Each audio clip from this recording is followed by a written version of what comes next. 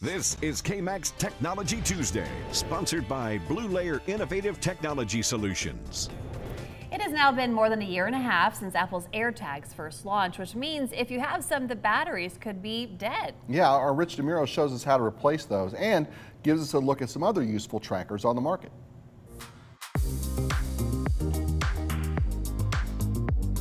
For all of the privacy concerns surrounding Apple's AirTags, they have turned out to be quite useful for keeping track of everything from pets to luggage. By now, the batteries might need replacing. Open the Find My app and look for a low battery symbol. To replace one, start with the Apple logo facing you, then press and twist. AirTag takes a CR2032 battery. Those with bitter coatings might not work. Once you've replaced it, twist it back on. A confirmation chirp means you did it right.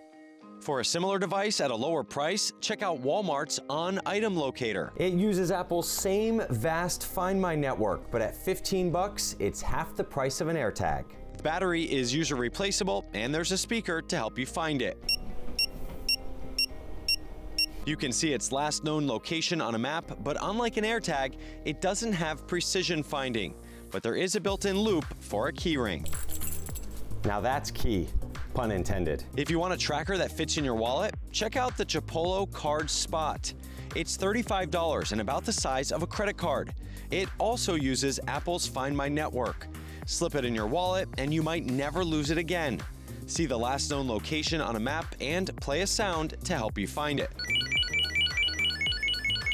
The downside, you can't replace the battery yourself. It lasts for about 2 years. After that, you can send it in to exchange for a new card at half the price.